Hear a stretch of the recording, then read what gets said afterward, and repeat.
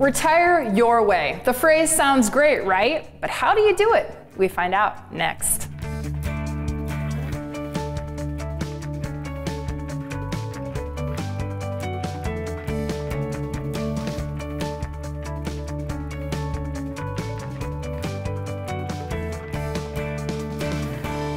This is Retiring Today. I am here with Haley Gutschenritter and Loren Merkle. They are both certified financial planners. Loren is also a retirement income certified professional and a certified financial fiduciary and the author of a new book. Loren, this is so exciting.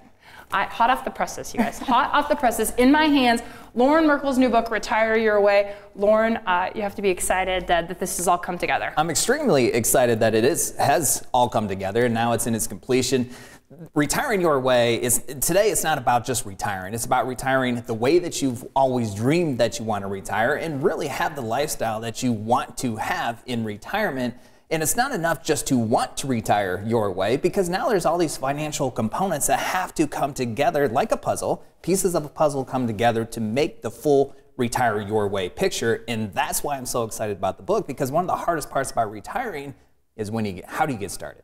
What is a retirement plan? How do you put a retirement plan together? What should be the components involved in a retirement plan? And it's all outlined in a very simple, concise way in the brand new book, Retire Your Way. Yeah, we'll talk a lot about the book throughout the next few episodes of Retiring Today, but Retire Your Way, it's not just a phrase that Loren talks about. Haley, it's a phrase that everybody at Merkle Retirement Planning is very well versed in, because we've all seen it live out as we work with these wonderful families and individuals. Yeah, I've seen this live out very recently, actually, because last year with the interest rate changes, I had a person that I worked with whose pension offering was going to decrease in value. And because of this decrease, he had to make a decision. Am I going to continue to work and take this decreased pension amount, or should I retire sooner and take the higher lump sum pension offering? And so we get together and we're talking about it, and turns out that there's so many other factors that go into that decision than just the pension. But for him in particular, he was overworked, he was tired, overwhelmed, getting calls 24/7, and he was just thinking, well, why not? Why not retire now? And he did. He ended up retiring last year. He took the higher pension offering. He works part-time because it wasn't when he was originally planning on retiring, but he works part-time on a golf course, put a new emphasis on fitness, and is training for his first half marathon. And retiring at that point wasn't ever really a part of his plan. No. But things changed. Economic factors changed. And this is a common phenomenon that we see with a lot of families we work with. As you get closer to that date that you had planned on retiring, you start to think, well, maybe I should retire a few years earlier, and work seems to be a little bit harder, a little bit more challenging. You seem to not have as much energy or as much willpower to go through the workday on a day-to-day, week-to-week, month-to-month basis.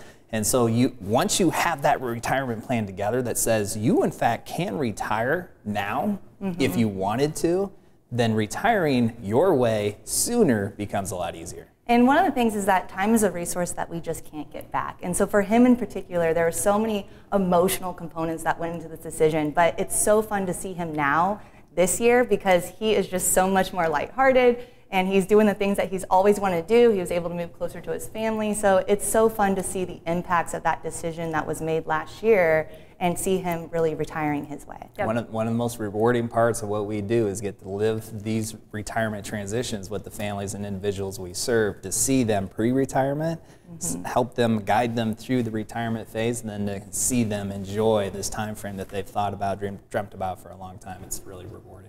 And I suspect that this pension conversation is resonating with someone listening right now. So you may be thinking, I'm faced with that kind of a decision. Well, we really go in depth on the analysis that you worked with through this person. Because again, it's one thing to want to retire, but Haley, the retirement planners, they show people how they can. Here's how we're going to get the income. Here's how you're going to, fill in the gaps. So we go in depth on how Haley worked with the person we were talking about on our podcast, Retiring Today. So if you're facing a pension decision, that might be a great resource for you. Okay, speaking of resources, Retire Your Way. It's right here. Again, hot off the presses.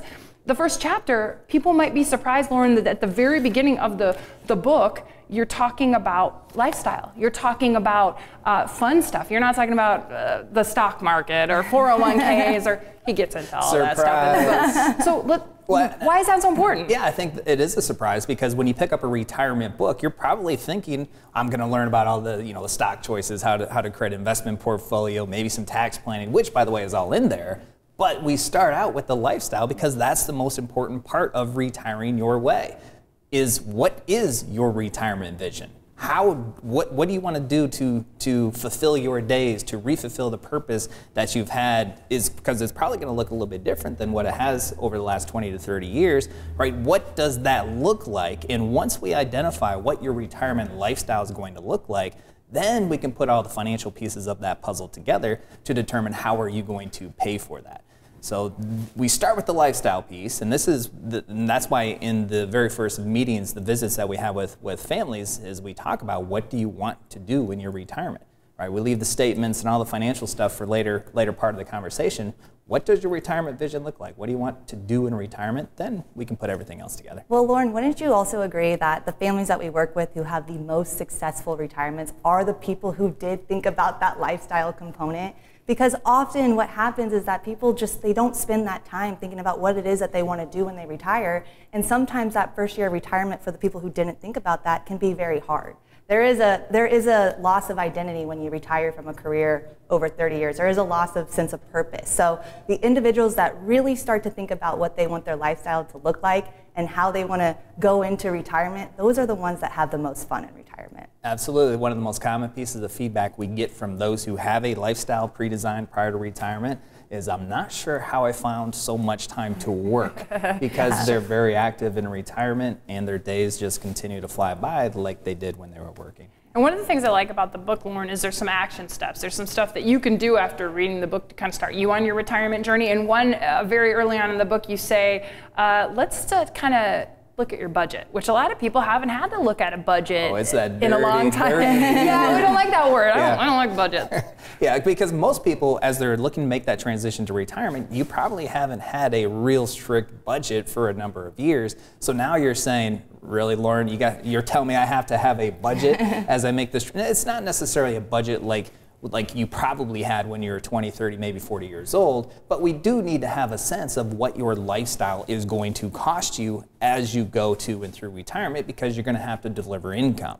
You're going to have to deliver income not only at point of retirement, but 5 years into retirement, 20 years in retirement, and account for inflation and taxation at the same time. So it's not necessarily do we need to know where every single penny dollar is going, although some people do. We see a lot of spreadsheets. That's a lot of fun.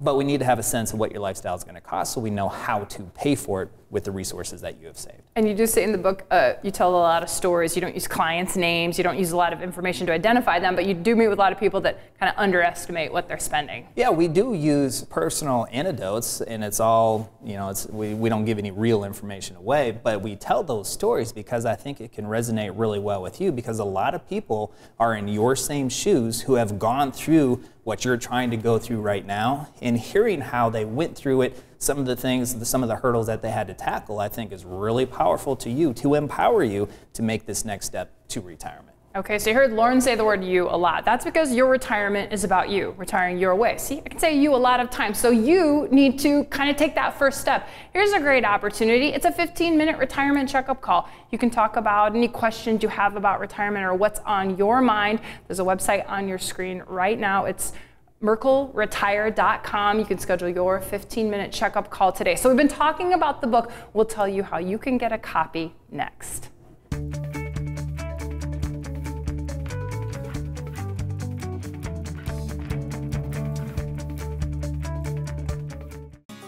Retirement is all about staying active and spending time with loved ones. But you may still wonder if you can have the retirement you've dreamed of.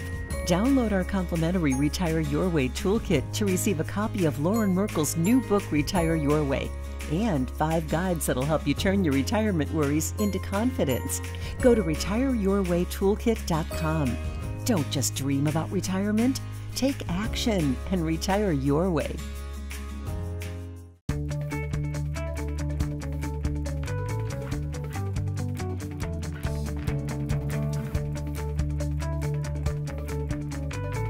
This is Retire, and today I'm here with Gutschenritter and Loren Merkle, and I'm just looking through Loren's new book, Retire Your Way, to see which chapter focuses on Social Security. So it's 1, 2, 3, 4, 5. Chapter 5, Social Security. you get a lot of questions about it because it's a really big decision for people as they head to retirement. Which is why it's a really big chapter in the book, and it has a big presence within the overall book, because Social Security can represent anywhere between 25 to 30% of many people's retirement income. And for all of those of you who don't have a pension, Social Security acts just like a pension, and so it's a permanent income that you're going to receive for as long as you're alive. It's a big deal. There's a lot of options when it comes to electing Social Security, and there's so much misunderstanding when it comes to Social Security election. So that's why we go into it deep in the book. Well, and speaking of Retire Your Way, Retiring Your Way, Haley, can be helping people maximize this benefit. You've seen it time and time again. Hey, let's do an analysis, and you can definitely put more money in people's pockets when you do an analysis sometimes. There's so many options when it comes to Social Security, and not just the 81 options that you have when you're a married couple, but there's survivorship options, widow benefits, ex-spousal benefits. So yes, it is an important conversation to analyze. And my aunt in particular, I helped her, and there's so much information out there that you just don't know. But with my aunt, she had no idea that she was entitled to an ex-spousal benefit based on her ex-spouse's benefit record. And so because of that, because we walked through it together, she was able to maximize an extra $1,000 of her Social Security income in retirement. Yeah, and part of the confusion is spousal, survivorship. They both start with S. They sound very similar. A lot of people interchange those terms, and they are completely different. And the eligibility for spousal and survivorship, especially with the spousal, changed in 2016. So the spousal rules are so much different in today's landscape than what they ever have been before. That leads to confusion, and that's one more reason why we have to do the appropriate Social Security analysis for every single person looking to go to retirement and make that determination. And we have to take into consideration Social Security with all of the other income resources, whether you do have a pension or your investable assets or any other income resources that you do have. And I want to go back to your aunt for a minute, because I don't want to slide through that. That was an extra $1,000 a month, not $1,000 a year, $1,000 a month for the rest of her life. Very, very powerful. Also, I want to hear you say Social Security and pension, something I know you guys hear a lot of times when you sit down with pre-retirees and retirees, is that, well, my coworker did this, or my sister elected Social Security here, and that just is not a complete picture when you do what your coworker or spouse, or excuse me, family member does. Now, you can't just do what your friend does, because it looks different. Everybody's retirement plan looks different. There's different income pieces to their income plan, or maybe they have different legacy ambitions. It all looks different. So you can't make that decision based on what your neighbor does or what your friend does. And you definitely can't just base that decision by just looking at Social Security alone.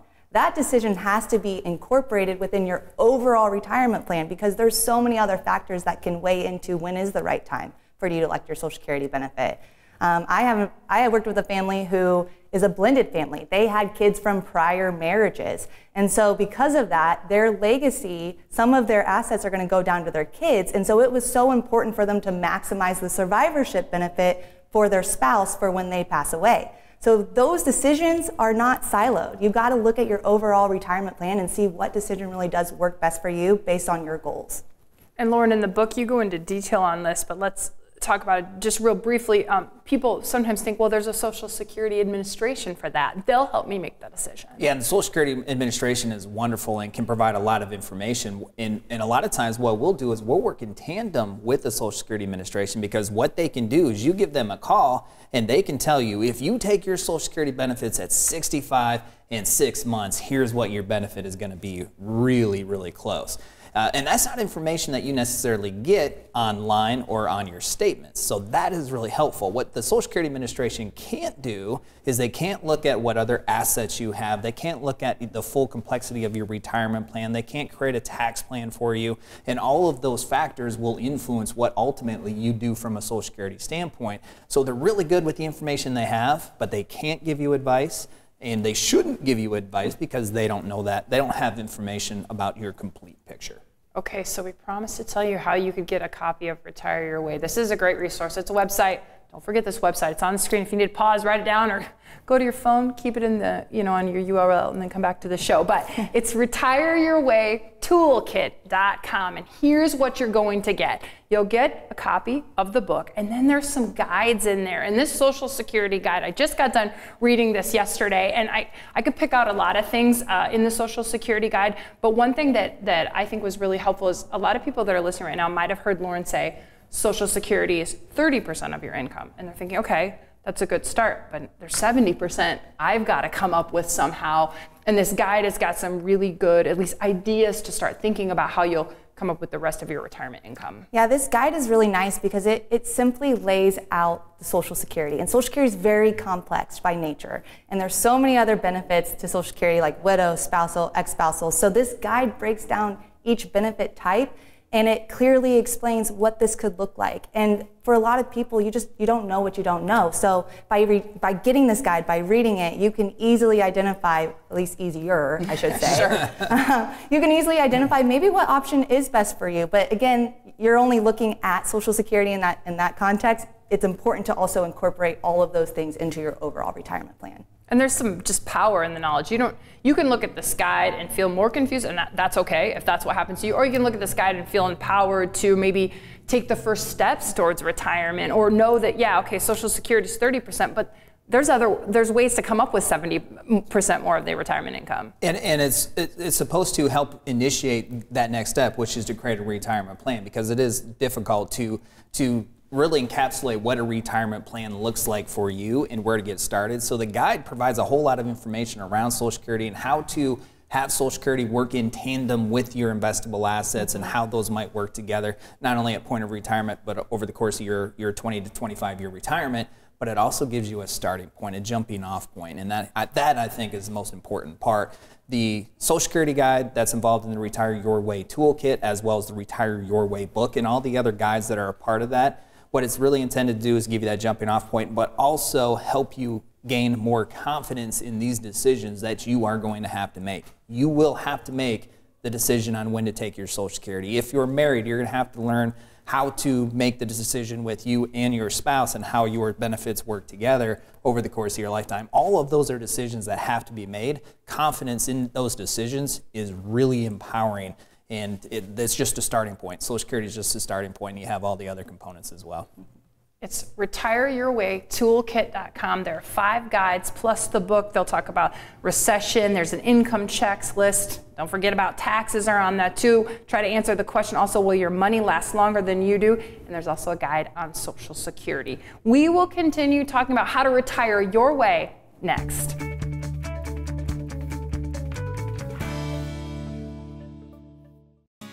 Retirement is all about staying active and spending time with loved ones. But you may still wonder if you can have the retirement you've dreamed of. Download our complimentary Retire Your Way Toolkit to receive a copy of Loren Merkle's new book, Retire Your Way, and 5 guides that'll help you turn your retirement worries into confidence. Go to retireyourwaytoolkit.com. Don't just dream about retirement. Take action and retire your way.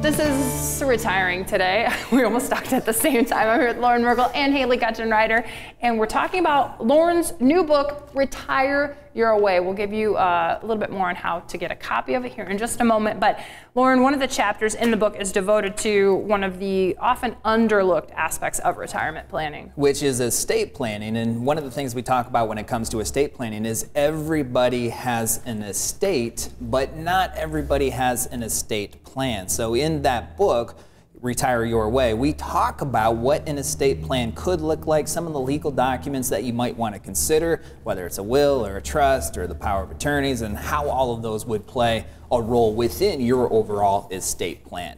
It's one of the most overlooked elements of a retirement plan because it's one of the most foreign topics. There's so many different legalities that are associated with those documents. How to use them? What do you need? There's a lot of misnomers around those documents, whether what the will does, the trust does, and it's just daunting. And so, and nobody really likes to talk about dying or think about dying. No.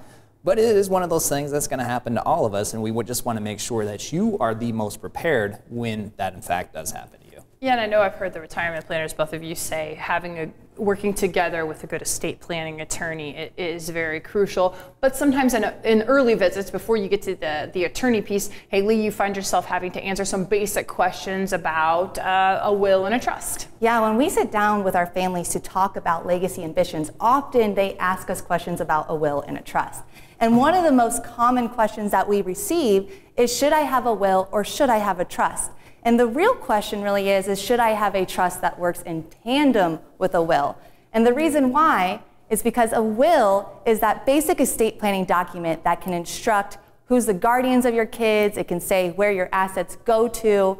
But the important distinction with a will is that the way it operates is very different than a trust. So with a will, when you pass away, this goes through probate. And what probate is it's the court's way of validating the will, appointing the executor, and distributing the assets and settling the estate. Now, probate is a public process. So if for any reason you have unequal shares going down to your heirs, or maybe an ex-spouse, and you don't want them to know what is going to take place with your assets when you're gone, well, probate's a public process, so that won't get it done. This is very public, and it could be contested through probate. The other large disadvantage of probate is that it can be very costly. It can cost on average anywhere between 2 to 3% of the entire estate. So when the will goes through probate, initially it could cost you less to set up on the front end, but for your heirs on the back end, it could cost them more. Now the difference with a trust is that a trust is another legal document that does instruct how and when you want your assets to get to your beneficiaries. But the biggest difference is that it avoids probate, which means it remains private. And on top of that, that 2 to 3% of the estate does not, those costs do not get applied when it goes through a trust. So when you're trying to identify whether or not you need a trust with your overall estate planning, the real question is do you want more control or do you want to avoid probate? Yeah, I think almost everybody needs to have a will. The question is do you want to have a trust in addition to the will? And there's a lot of benefits, as you pointed out, to incorporating a trust within your overall estate plan. But probate avoidance is one of those biggest pieces that not a lot of people are aware of. A lot of people say, I have a will, I'm good. Well, you might be good, but can you be better with the incorporation of a trust? And the answer to that question is different for everybody. Some people need to have a trust to help avoid the probate and the 2 to 3% extra costs. And some people really love to have the privacy that comes along with the assets transferring through the trust as opposed to probate. And other people, a simple will does work really well to accomplish everything that you're trying to accomplish. So it's different for everybody.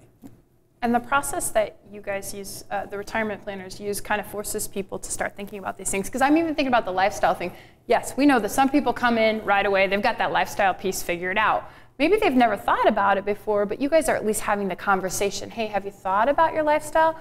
Oh, that's something we need to go back and think about. Estate planning, same way. You know, nobody's really going, hey, what are we going to do on our last day? But your process, because you've done it so many times and you've got it, you know, worked out so well, it really makes people do this. It makes people think. One of the when somebody joins our firm where we start working on a retirement plan, one of the first things we do is we talk about their beneficiaries. And when we fill out that paperwork to set up the accounts, that's what takes most of the time is where do you want these assets to go when you both pass or when you pass? There's a lot of blended families today that we work with, and there's a lot of conversation that is necessary in a blended family situation, in an individual situation, as well as a traditional married couple as well. Making sure that you have wishes, then your wishes are fulfilled. And I'm glad, Molly, you brought up the fact of having an estate planning attorney on your team. We do work with estate planning attorneys, just like we work with CPAs. We don't write the trust, we don't write the wills. You need to have an attorney do that kind of legal work for you.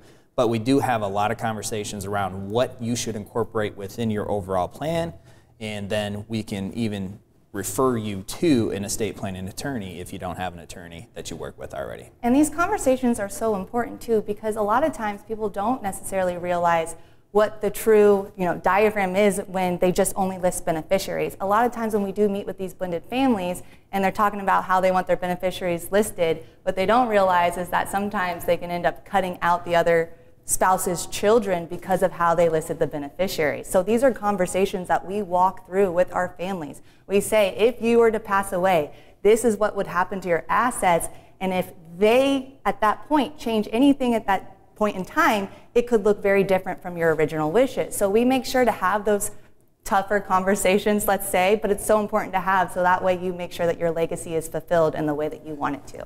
The guides that come with the toolkit, Retire Your Way Toolkit, those will start a lot of conversations, because what we talked about, Social Security, definitely start that conversation. And then we haven't even touched in this episode on taxes, but there's a whole guide that really does a nice job, Loren, of laying out how don't forget about taxes in retirement, and also you can put more money in your pocket with a long-term tax plan. The number one wealth eroding factor when it comes to retirement planning is, in fact, taxes. It's not the markets. It's not the erosion of portfolios when we go through recessions. It is your retirement tax bill. Just as a general rule, if you have $1 million in a 401k or IRA you've never paid taxes on before, over the course of your 20 to 25 year retirement, you could pay in excess of $500,000 just in taxes alone. And so your tax plan is all about how do you decrease that retirement tax bill, which puts more spendable income in your pocket to help you live that lifestyle that you've been thinking about. Here's the website one more time, retireyourwaytoolkit.com. You'll go there and there will be 5 guides, and you can get a copy of Loren's book, Retire Your Way. We'll continue talking about how to retire your way on this show. It's Retiring Today, and we thank you for watching.